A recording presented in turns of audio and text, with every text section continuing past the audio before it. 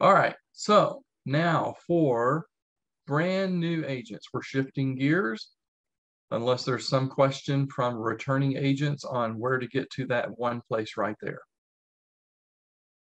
Again, it's real simple, a few modules to click through and then 10 questions, and you'll be golden. You'll be ready to go.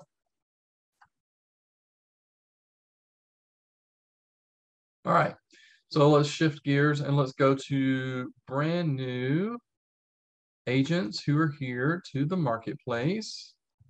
Let me pull up my slides here. What we're going to do here is I'm going to go through a PowerPoint slide. You're going to get a pen and piece of paper and write down certain things as we go through this to make sure that it's really simple for you. So I want you to see the process first, and that's what these slides are going to take us through the process of getting registered. And then after we get through this, we're going to go live, and I'm going to ask for a guinea pig who has never registered before.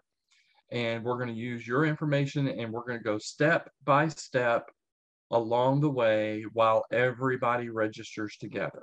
Okay? So everybody be patient, take a deep breath. This is a government process, and we will make it through. I promise, we will make it through. So the first place you're going to want to go is portal.cms.gov. So write that down, portal.cms.gov. I use Google Chrome. It tends to work pretty good on Google Chrome if you're wondering what browser you should use. I've not heard of anybody really having issues with Safari or anything either. So if you are a returning user and have just seen what we went through, you can be dismissed and go and do your thing. Okay? Very good. So first place for brand new agents. That's what we're here for right now, brand new agents. First place to go is portal.cms.gov. Write that down.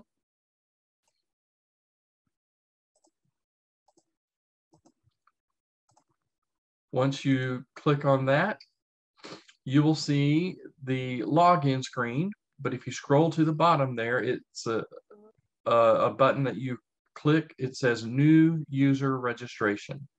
If you've never registered before for the ACA, New User Registration.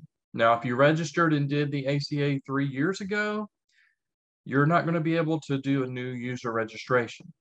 You will have to call in and get your password reset and everything through CMS, okay? But if you've never registered before, click New User Registration. So that's the second thing you're going to write down. Once you click New User Registration, we're going to select our application. On the drop-down, we scroll down to where it says Federally Facilitated Marketplace, FFM, excuse me, Request for MLMS Training. So write that down, Federally Facilitated Marketplace, FFM, because that's our application. Select our application. Again, we're going to go through this live. Right now, we're just going through the slides to see exactly what we're going to be doing. So once we click on the FFM right there, it takes us to agree to the terms and conditions of everything in there. We hit next after we agree. And then you'll start putting in some of your personal information to register. Once you complete the personal information there, we'll click next. After we hit next, we will have to create our login and password and set up a security question for our profile. Excuse me. The user IDs are sometimes tricky. If you have a name that you're trying to use that is like Bob Smith, that is probably 1,000 Bob Smiths on there, you'll have to be a little bit more creative with your user ID. I use just my first initial last name with the number 1. Some people use their full HST email or personal email, which goes straight to you. So you can use your email as a user ID if you want. The other thing that's tricky is the password. They'll tell you that you cannot use any kind of dictionary word as a password. And so you'll have to be creative with it and know that you're going to have to change this password every 6 months. Okay, it's required. Every 6 months, this password has to change.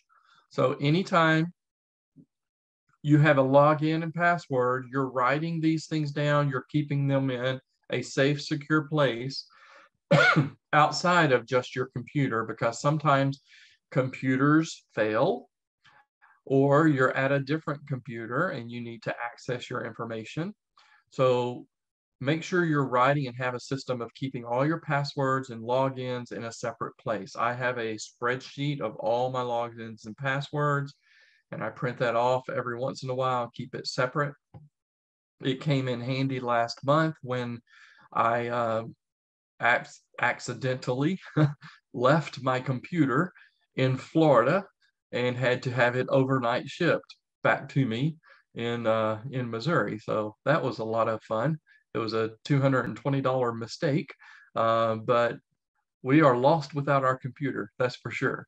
So I was able to still work that day because I had my logins and passwords separate. So just keep that stuff separate there, and especially your security questions and stuff, keep them simple. But we're going to put and create your user ID and password, and we'll hit next, and we'll confirm and submit the user there, and hopefully everybody gets this right here that says congratulations, confirmation. That's what we're all going for. And we think, oh, we're done. No, that's only the first step. Now we go to log in, okay? Because now using those credentials that you just created, the login and password, we'll have to go back out, and now we'll use those credentials to log in. Everybody, this is new this year, everybody, once you hit log in here, you will have to choose whether you're going to have an email or a text, and they'll send you a code. It's a 2 multi-factor authentication for every time you log in, okay? So you'll choose what device you want to log in or send that code to. You'll have that code sent there. You'll put the code in like you just saw me do with Christy on hers when we first started. You'll put your code in, and then it will log you in. It will welcome you to the portal again, and then we'll click down there where it says you can request your access to this application by clicking here. Requesting access to the application by clicking there.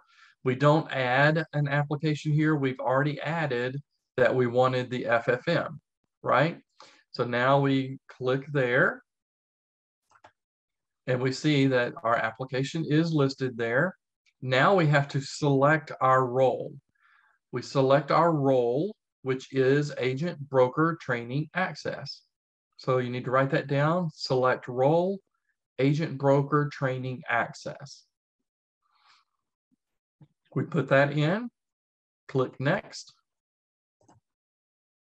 And it's going to go through a process of verifying your identity, okay? It wants to make sure you are who you say you are. It will be scary to see what questions they ask you because the government knows everything about you, right? So we'll complete the identity verification. We hit launch. We agree that they can do these things. We hit next, accept the terms and conditions, hit next. And then you'll put some personal information in again. You'll have to also make sure that you're putting in your social at this time, because that's how they're going to verify you by these things, okay? So your information, your social, all that information there, and then it'll take you to the questions to verify your identity, okay? Once you do that, hopefully everybody gets this little sign right here that says congratulations, confirmation has been done. You are who you say you are, and it will let you move forward. I promise you, since we have 70 people here in the class, there are going to be people that it stops you and will not verify your identity. You'll have to call in to Experian. They will verify you, and you'll come back to this step right here, okay? I promise you there's going to be people here that will happen to. So we're pretending everybody's got confirmed. You are who you say you are. It will take us back here. Sometimes at that point, you have to log out and log back in the system for it to catch up with you and recognize everything you just did, okay? But it shows right here, completed identity verification. And then we have to enter a reason for our request. The reason for request is we want Marketplace certification. So write that down. Reason for request is Marketplace certification. Okay. I don't know why they're asking that again. We've already asked to be part of the FFM, Federally Facilitated Marketplace training, but here they're asking it again. We want Marketplace certification. We hit submit. That's a point that they're going to give you a confirmation number, and you'll need to write that application ID down just in case you have any issues going forward, where you call in CMS and say, here's my application ID to do all this. You'll write that number down. So write the confirmation number down whenever you get to this point. You think you're done verifying everything, but you're not. Again, sometimes the system lags in catching up to where you're at. So you may have to log out and log back in. If you seem like you get stuck and it's not moving forward, always go to the top left where it says cms.gov. You can click there at the top left of your screen. It will refresh everything for you, okay? And take you back to where you need to be. So keep that in mind. That's a little helpful tip right there. Top left, cms.gov, click on that right there, and it will take you back and refresh as if you just logged in again. So the thing we're wanting to get is when we get here, you saw this too, you log in, this is the screen that'll come to, you'll hit the square there that says Marketplace Training, Agent Broker. You'll scroll down to where it says MLMS Training and click that. And then you have to put in more of your information. And we'll go step by step through this portion when we get to the live step-by-step process with everybody. But you'll put information in there once you save this information, where you have to have your national producer number to put in, and you have to put in what days and what times that you're potentially available for the marketplace. All that information right there, we'll save it, and that's the point that it will take us to where we actually get to our modules, okay? So that's just a quick little overview, step-by-step slideshow of to get us to where the modules are and get us registered. Fair?